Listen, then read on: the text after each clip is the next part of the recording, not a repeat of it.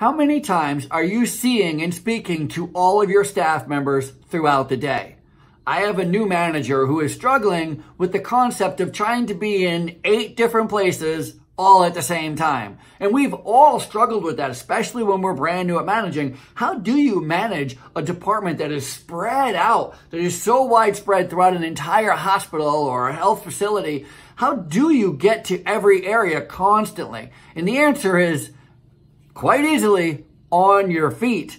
You should make it your goal to go and see and speak to every one of your staff members as many times as you can throughout the day. And I mean, at a minimum of 8 times a day. You should at least be seeing them every hour on the hour, checking in, seeing if they need anything, if anything's going wrong, or anything's going right, anything you can help with, at least once an hour. My managers should be doing at least 3 times an hour. They should be constantly rounding, constantly on your feet, making sure that all your staff have all the time, tools, and the training that they need to get their jobs done all the time. That's how you do it.